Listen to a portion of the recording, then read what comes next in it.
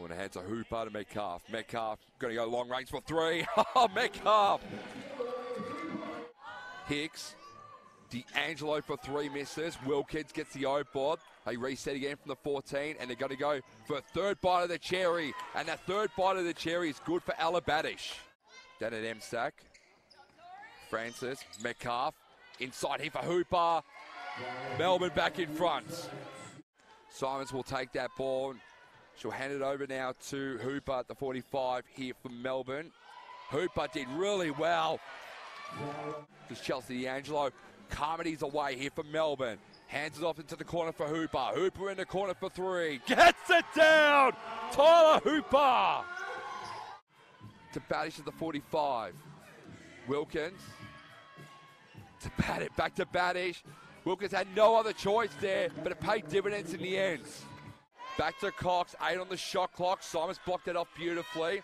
The defensive pressure's been good for Melbourne. They're going to try and hold them off. D'Angelo goes for three, and the first three goes away at the Blues in this third quarter. Again, this is something that Melbourne are very accustomed to. They like gritty games. This game's becoming a bit gritty as Hooper gets a beautiful three.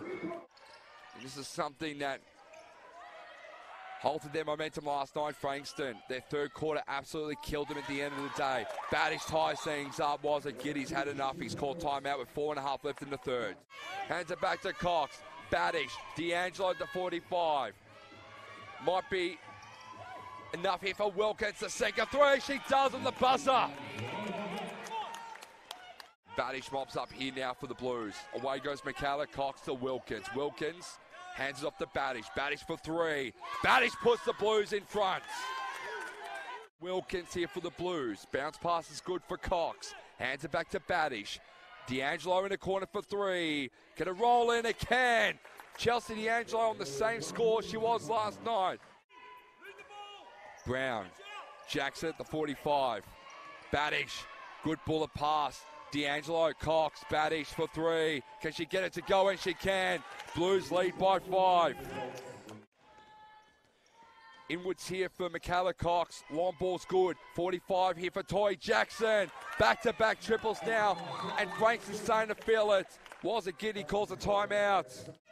So Dandenong have knocked off both top 8 teams in the space of a weekend as we finish up here in Frankston, get the job done. 13 points the margin in the end, 88-75.